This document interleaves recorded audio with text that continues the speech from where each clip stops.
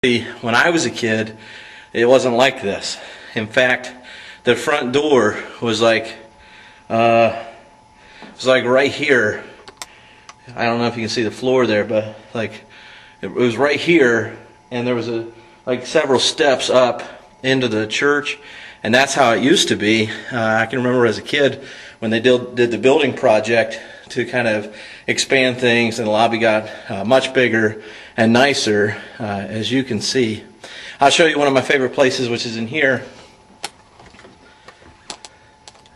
Some of you are familiar with this sanctuary or auditorium. In that, the doors that we just passed, which are beautiful doors, by the way, they only open one way now. When I was a kid, they were like saloon doors, so they would like swing in and out and go, you know what I mean? Because I'm giving you this tour, I can show you things that many people don't know about. For instance, behind me, you think you see the sound booth.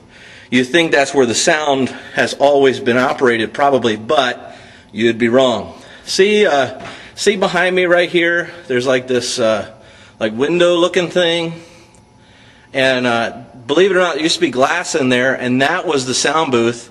And back there, lights on. This is the door, and in here, where all this stuff is, used to be a soundboard and sound booth.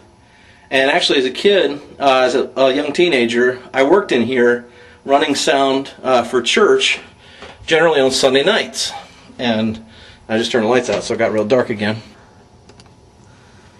Okay, by the way, I thought it would be a good idea to show you my perspective of the church from when I was a little boy. And if you can see here, it's like underneath the pews.